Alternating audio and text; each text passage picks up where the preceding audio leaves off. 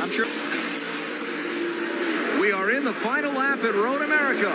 4 miles around, 14 turns. What happens? Here's Chase Elliott inside of Brendan Gaughan, looking toward turn 1. Brendan sailed it off in there that time. He made it stick. See a little bit of tire smoke now. See that fender starting to rub that tire. The faster that they start running, the more pressure they're putting on it. You can't count this 23 out of this yet either. Nope. That's Kevin O'Connell, the Californian. The name on the side of his car says Shania. They're racing with Shania Twain's charity on the side of that 23 car.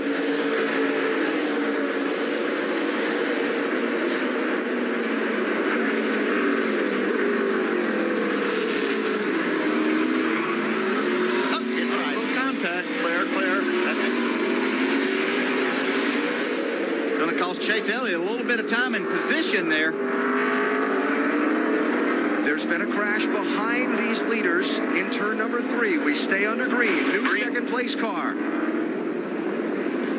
That's Jeffrey Earnhardt and Ryan Sieg, it looks like there. So O'Connell is up to second now behind Brendan Gaughan. Don't think he hasn't watched these NASCAR races on TV and knows that the bumper is fair game. You're pulling away. He knows exactly what that's for. Right there, too.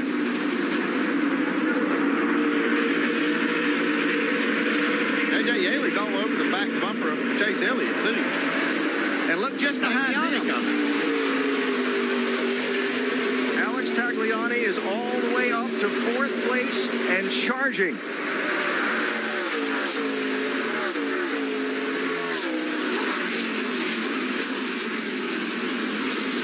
Watch him go after Chase Elliott here. Oh, yeah. Even a contest. Outside, you're clear. Knock him out of the way. Just a couple of corners left. Brendan Gaughan got a little gap. Does he have enough? Keep digging. You got him. Final corner. Tagliani on the charge. Going to be a drag race up the hill to the checkered flag. 22 back there. You need to dig hard all the way to the line.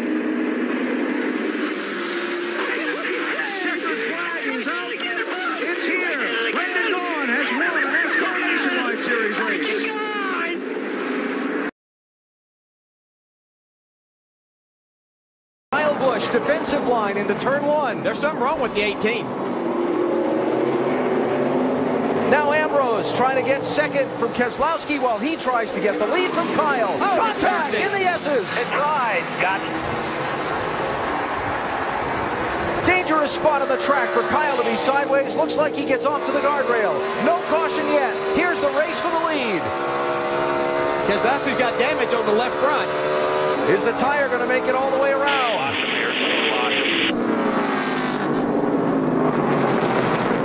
And will the 9 help him? Oh, everybody's in the grass. Oh, you're clear. Dig, dig, dig. That might have been the race right there. We'll see. No, Keselowski's slower.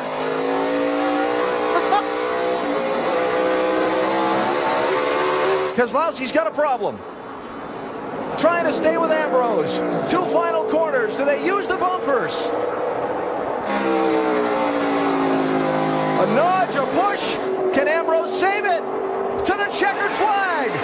Who gets here first? Clear, clear. Ambrose, 9. Keselowski, 2. Final corner. Marcos Ambrose is going to win at Watkins Glen in a remarkable last lap turn of events. All right, first round winner of the NASCAR Sprint Cup Series, baby. Woo! Jeff Gordon in the wall. That's off the final corner.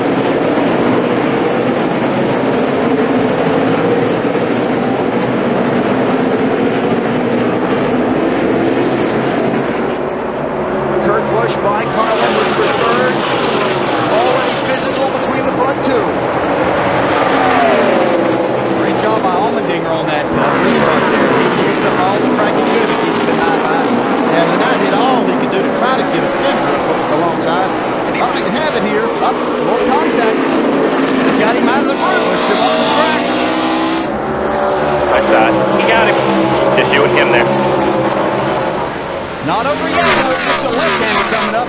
Allmendinger's in the best spot. Still there, still there. Andy Pittman to work with there. Allmendinger holds the lead. Here they come to the white flag. One more lap to go. Hit your mark, buddy, hit your mark. Ambrose gonna have to hold on. Clear by 3, side by side in your mirror. White flag right here. Clear by 4. Hit your mark, man. Hit your... What a drive, what a race, what a victory. A.J. Allmendinger was a NASCAR Sprint Cup Series winner.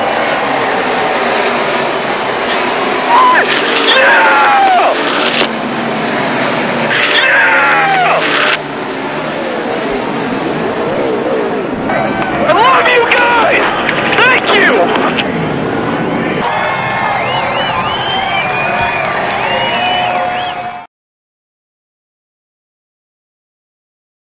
Got a good run going. White flag is out. One more time around. Chase Elliott looking to the inside. We heard Ray Dunlap talk at the start of the show about last lap pass on road courses. We could see one here. Ty Dillon drives away, though, as they head toward 3.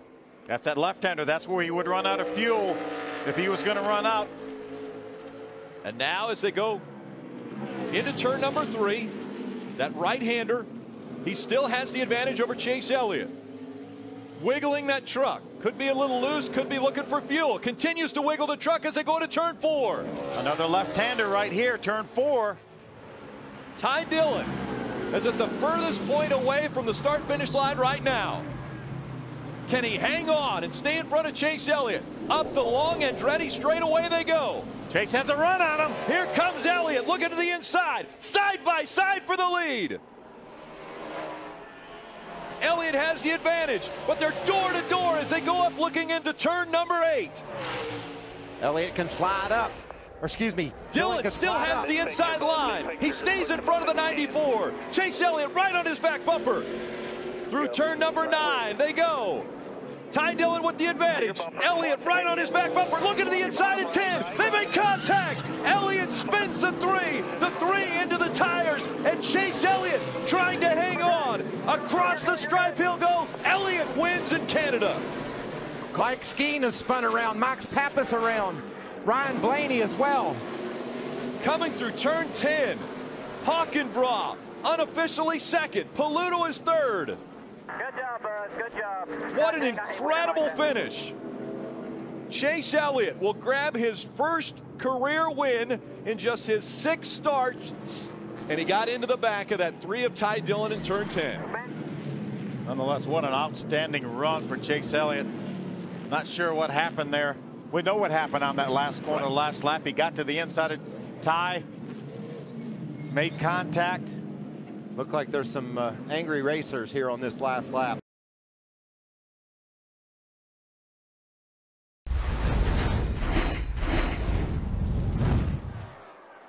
And one final time, they head down the long back straightaway. But watch this 77 of Kurogi. He's been really fast on this long back straightaway, using the draft to try to pull alongside Blaney. He's right there, Phil. Boy, this is deja vu of a year ago. See Ryan Blaney goes to the outside. Kuroga to the outside as they head to turn 8. Blaney trying to hold him off. Kuroga going to have the inside preferred line as they go to turn 9.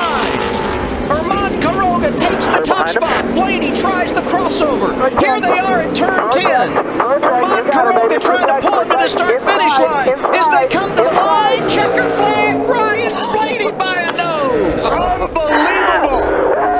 You talking about cool under fire. You lose the lead, you get it back, and for the 3rd time in his career, Ryan Blaney gets the checkered flag.